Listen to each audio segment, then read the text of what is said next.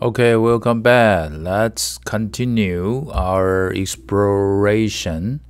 But today we want to talk a bit about debugging and how to recover from errors. Okay, so why our program generates something, errors or mistakes or the problem? Yeah, and you started to scratch your head on knowing what's going on, what's wrong.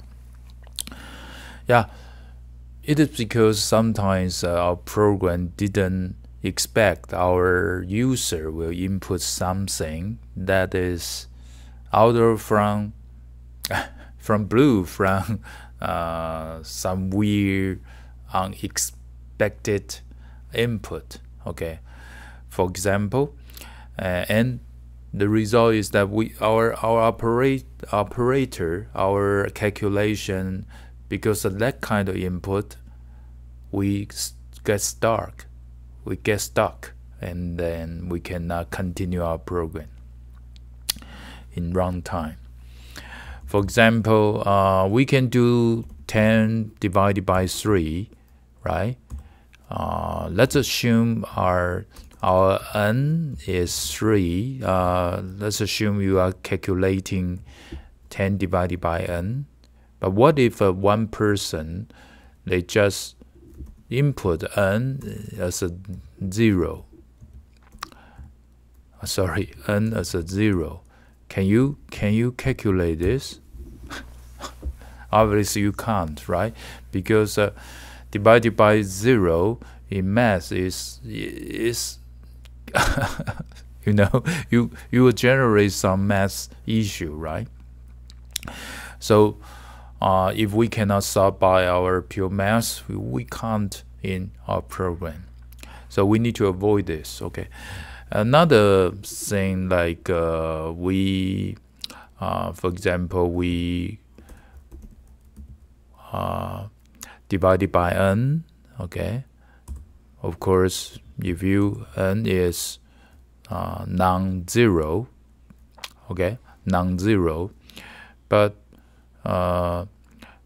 what if your n is, for example, 10? Can you divide this? Can you divide it a number divided by a string? Yeah, your input just simply input a string, not a number. Okay, if your program forgot to convert from the string type to the number, of course you can say, yeah, I can do this. Okay, to kind of protect my input. Okay, but sometimes your real user, real person, they type like this. Your input n is maybe the string like 10.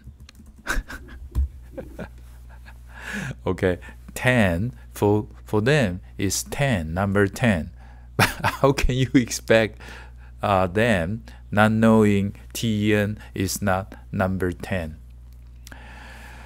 So all kind of problem will cause your program just stop, right? Crash or just blow out. Okay. And in Python, because it's an interpreted language, your program just kicked out by the interpreter. Okay. So all kinds of unexpected input may cause of this. How can you deal with that? Okay, in Python there's a very special syntax they call the try exception. Okay, try exception. Okay, and they can kind of catch this kind of unexpected error. Okay, and if you catch it successfully, you do error handling. Okay, let me show you how to do that.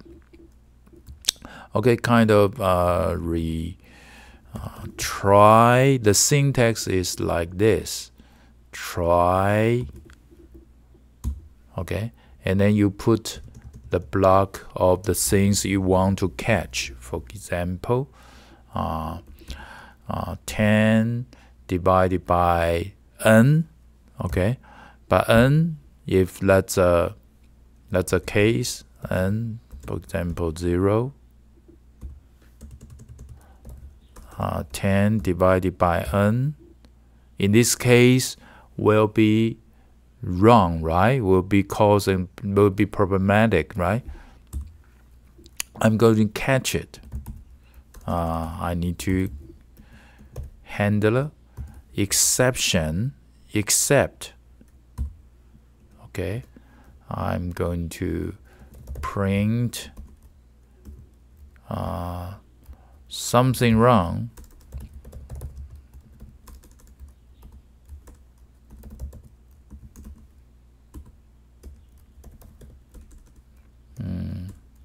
Maybe try non-zero number next time. Maybe.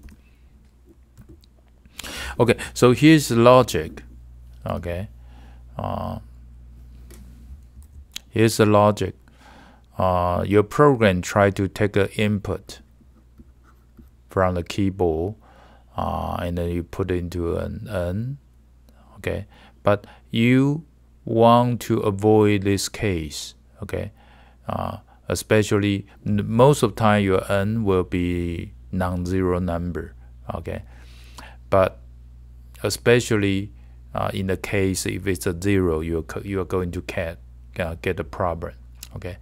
So if something wrong happening in this block, okay, they will give you trace back and show some error message, maybe a little bit explanation to you. Sorry, I cannot run for you because it's out of my capacity. Maybe you need to convert to the right time. Maybe you need to avoid the 0 case, etc. And then, but if you use this syntax, okay, you catch it. Okay, there's something wrong happening in this statement. The Python kind of protect it. They will run the exception part automatically. Okay, at least you are still in your control. You are still in your control. Maybe you can kind of try another input again. Okay, so this is we call the try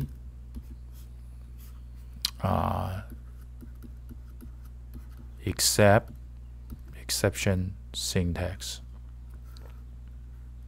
Okay, so in the try block, you try to catch the error happening in this code, except is what are you going to deal with it.